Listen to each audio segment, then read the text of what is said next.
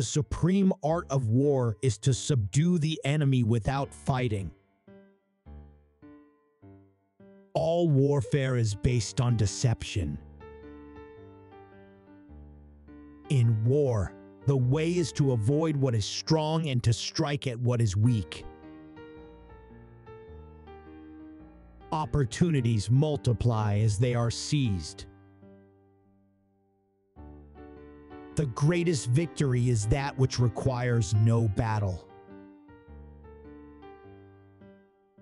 The clever combatant imposes his will on the enemy, but does not allow the enemy's will to be imposed on him.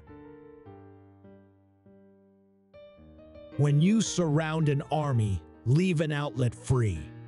Do not press a desperate foe too hard. All warfare is based on deception. Hence, when we are able to attack, we must seem unable. When using our forces, we must appear inactive.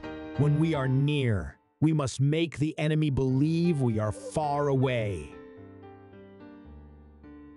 To know your enemy, you must become your enemy.